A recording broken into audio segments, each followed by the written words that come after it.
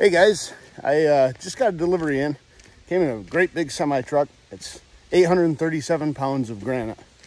And I had to offload it by hand out here by the road because I didn't have a fork truck to offload. But this is a project we started back in the fall between me and a local historian, Catherine Sias. She's local to Edenville, and she kind of is a county historian also. She's involved with the Historical Society.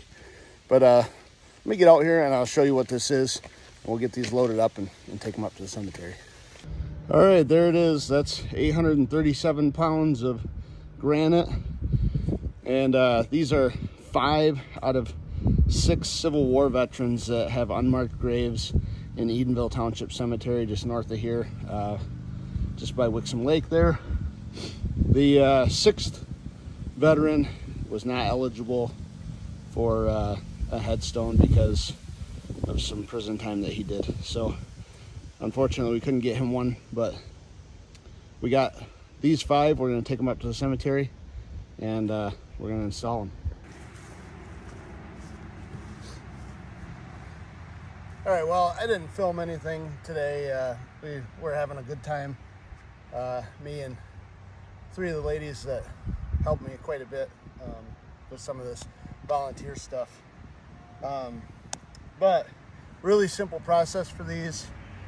You see a lot of people nowadays pour these in concrete, and I don't like that because, especially if you ever have to level this thing out again or if you have to replace it, it's very hard to replace once you add, 40 or 50 pounds of concrete to it. So a local guy, John Marsh, actually donated some 22A gravel, which is just crushed limestone.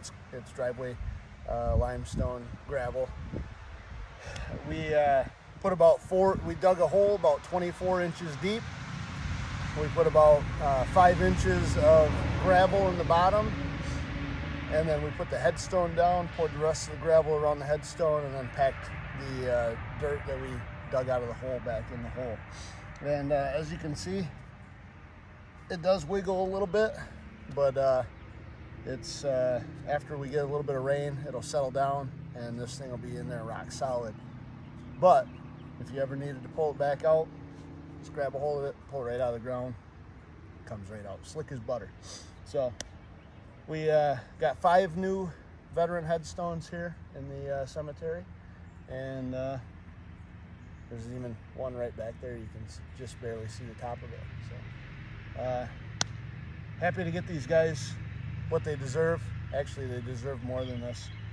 This is the very minimum that we could do for them, to get them a headstone to mark their final resting place for what they did for our country. So happy to do it, and I feel better now that all but one veteran has a headstone in this cemetery now. So awesome.